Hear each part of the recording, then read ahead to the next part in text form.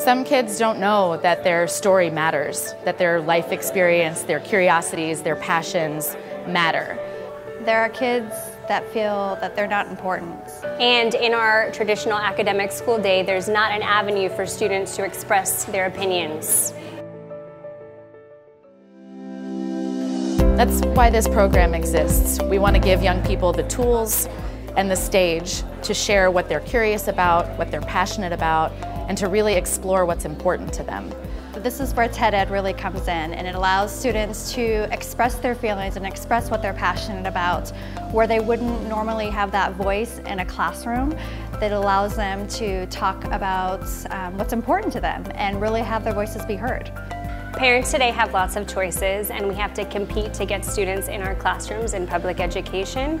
TED Ed is a great platform to be able to do that because it gives teachers the flexibility to work with their students, build their passions, and share this out with the community. We also end up teaching communication skills, critical thinking, research, all of these things that we're hearing from educators around the world that are more and more important to young people in today's economy, in today's world. So last year I became a TED Ed Innovative Educator, and I learned about the different platforms that TED has to offer, such as the TED Ed Clubs and TED Ed. And I decided that Los Fresnos and South Texas really needed a program like this. It was a great way for teachers to build relationships with their students, and also a way for the students to have a platform where they could voice their opinions and express their passions to the community.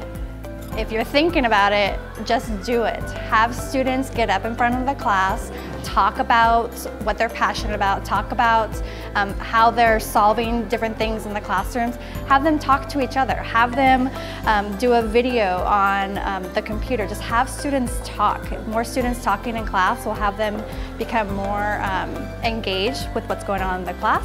Will give them more self-esteem to be able to do this in the future. So overall, just do it. Just try it.